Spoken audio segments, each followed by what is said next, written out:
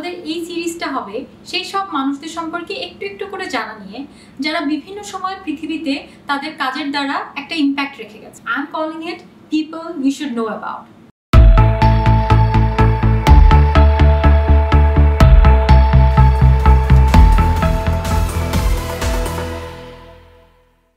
Introduction and সময় নষ্ট করে let's get started with our first name of today, which is Alexander Fleming.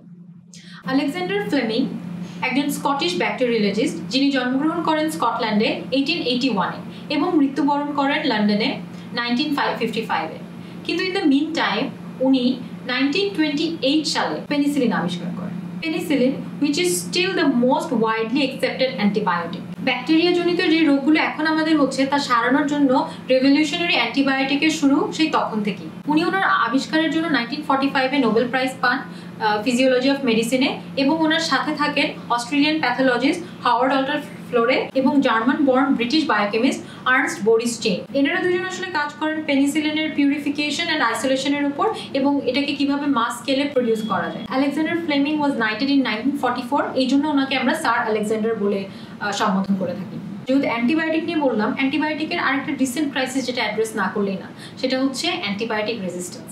ব্যাকটেরিয়ারা যখন নিজেদের রেসপন্স চেঞ্জ করে ফেলে যে কোনো স্পেসিফিক মেডিসিনের এগেনস্টে, যে ওই মেডিসিনটা খেলে ফিউচারে আর ব্যাকটেরিয়া জনিত এই রোগটা আমাদের সারবে না, তখন ওটাকে আমরা অ্যান্টিবায়োটিক রেজিস্ট্যান্স বলি। যদিও ব্যাকটেরিয়ার রেজিস্ট্যান্সের একটা অংশ ব্যাকটেরিয়া নিজেদের রেভলিউশনের কারণেও হয়ে থাকে, বাট এটার একটা মেজর পোর্শন থাকে কিছুটা আমাদের অসচেতনতার কারণে।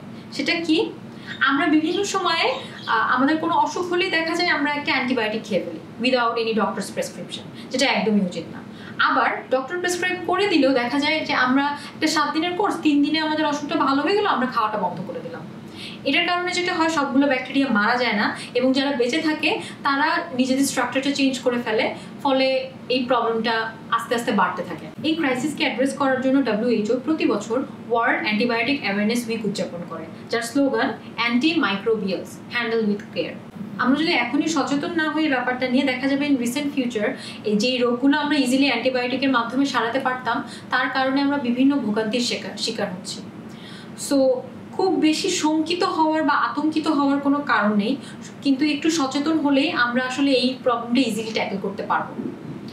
আলেকজান্ডার ফ্লেমিংও ঠিক সেই সময়ে আমাদেরকে এটা নিয়ে ওয়ার্ন করে গেছেন যে আমরা যদি এই ড্রাগটা মিসহ্যান্ডেল করি বা মিসইউজ করি, তাহলে এই প্রবলেমটা দেখা দিতে পারে।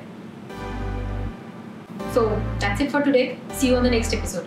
Till then, take care, stay safe.